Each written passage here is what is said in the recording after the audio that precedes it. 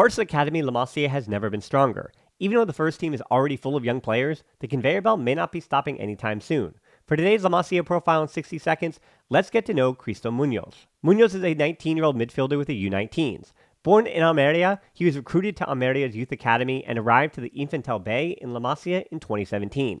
La Masia is constantly producing attacking midfielders, and between Darvic, Unai Hernandez, Guy Fernandez, and Kim Juniet, Muñoz gets a little lost in the shuffle since he's playing with his age group.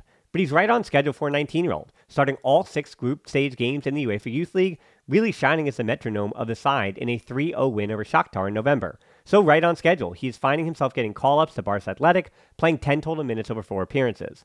Muñoz is a technically sound and tidy attacker who I think is generally better with his defensive positioning than some of his peers. He is great friends with Fermin, Lopez, and Gavi, the trio coming up through the academy together, and maybe there could be some magic to be found putting them back together again.